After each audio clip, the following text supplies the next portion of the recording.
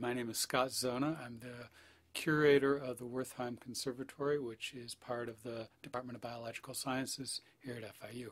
Well, the conservatory, as you know, is a glass house, and it's designed to simulate sort of a rainforest. We have plants in there. We have orchids, we have anthuriums and aroids, palms, and lots of ferns and fern allies, and then also some economically important tropical plants like cacao, the chocolate tree, and vanilla, the vanilla orchid. And we have coffee that is now coming into bloom, as a matter of fact.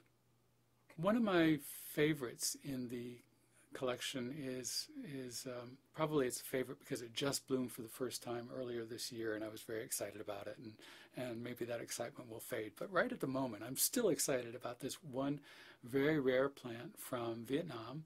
I was in there and just thought, oh, I ought to look and see if the aspidistra is doing anything.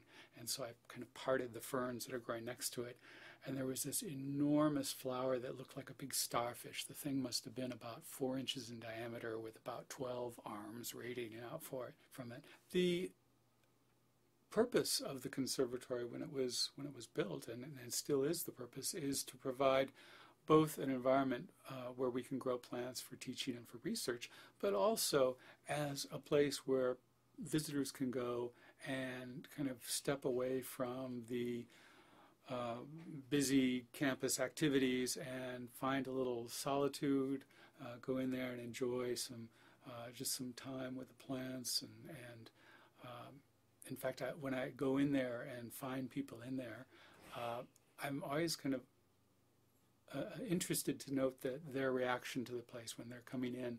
I notice that they put their cell phones away, and there's a sort of a hushed quiet when they're in there, like almost like they're in sort of a sacred place where they keep their voices low and they're talking with each other, and they're looking and taking what's around them, both the sight of this exuberant tropical foliage and flowers, but also the smell, the feel of the moisture in the air, the smell of the flowers blooming, and the smell of the decay of leaves underfoot. I think it's an interesting place for anyone on campus to come and see the conservatory and to appreciate what we have growing here.